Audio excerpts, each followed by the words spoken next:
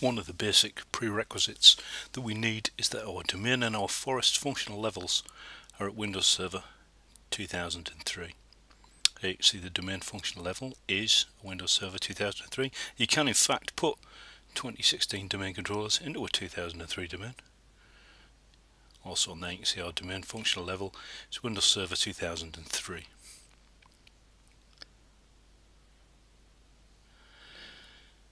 Now what we can do is we can also check the domain and forest functional levels using PowerShell. So I'm just importing the AD module, and the commandlet that I need to use is get AD forest, but if I enclose it in brackets and then just give it the section I want, which is forest mode, it will tell me what the forest mode is. And our forest functional level is Windows 2003 forest, and I can do exactly the same for the domain by doing get AD domain, putting that in brackets and filtering it for domain mode.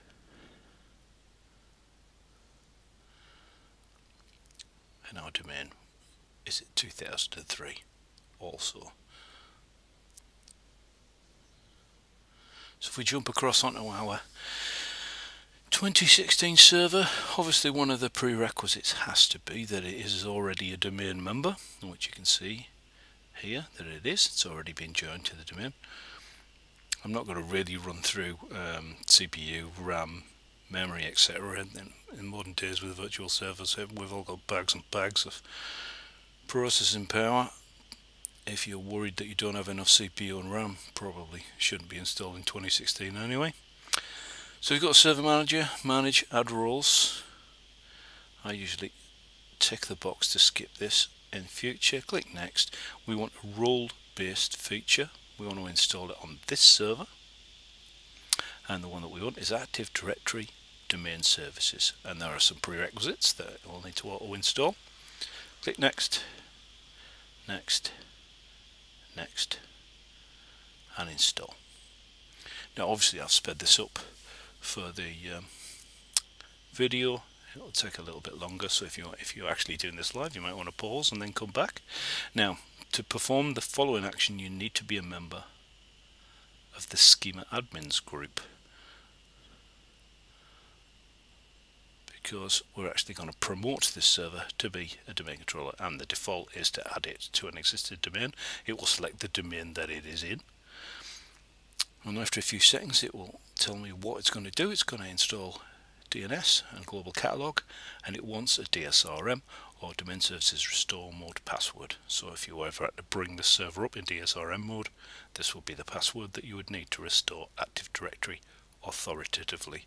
Don't worry too much about the error message there. You can search on my website where I've already explained what that means. You can either do an install from media if you wish, or pick which domain controller you want to replicate from. I only have one, so it's a moot point. Where would you like to install Active Directory? And here it's going to tell us that it's going to do our forest domain prep. And after a while it'll probably come up with a load of warnings, but we don't have any errors, so that's fine. Make sure you take note of the warnings and read through, make sure nothing is applicable to you or may cause you any problems, and click Install. And then it will upgrade the forest, extend the schema, install DNS, make this an Active Directory, and replicate Active Directory.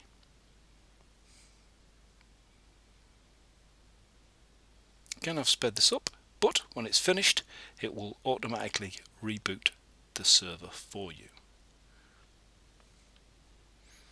Just wait a couple of minutes, the server will restart on its own.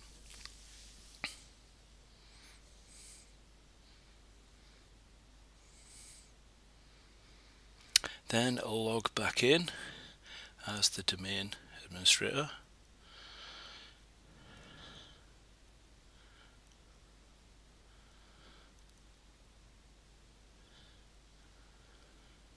Server Manager launches automatically, which annoys the hell out of me. Minimize that. Okay, so if we have a look in our domain now, if we got a Active Directory users and computers, or just run dsa.msc, And look in domain controllers, we should see our 2016 domain controller. There it is. It's also telling us it's a global catalog server. That's good. We are happy with that. Close that down. Now, what I'm going to do now is if I open up the command window, I'm going to check where my FSMO or FSMO rules are, and they will all be on my older 2008 domain controller. So if I run a netdom query FSMO, it should tell me where my 5 FSMO rules are, and they are indeed all on my old 2008 domain controller. So to transfer them across, this is a lot easier to do in PowerShell. You can of course do it graphically if you search on my website. I've already demonstrated how to do this many times, but it's much simpler now in PowerShell. You can simply run move add directory server operation master role. I know it's a mouthful, but just press tab. Put the name of the server that you are transferring the roles to, i.e. this one, and then you need to specify which master roles you are going to move. We're going to move them all. There are 5 and they're numbered 0 to 4. Do I want to move the PDC emulator? Yes. Do I want to move the RID master? Yes. Do I want to move the infrastructure master? Yes. Schema master? Yes. Domain naming master? Yes. So as far as this server is concerned, it now holds all the FSMO rules, and we can run exactly the same command that we ran at command line here in PowerShell to demonstrate that. netdom query FSMO, and there we go. Our new server now holds all the FSMO rules. Let's just have a quick jump over to our old domain controller and open sites and services. Now it may take a while for these to populate. See, these are automatically generated. It's going to take a while for those to appear, so make sure that you've got full Active Directory replication between both the domain controllers, and you can now safely demote your old 2008 Active Directory domain controller.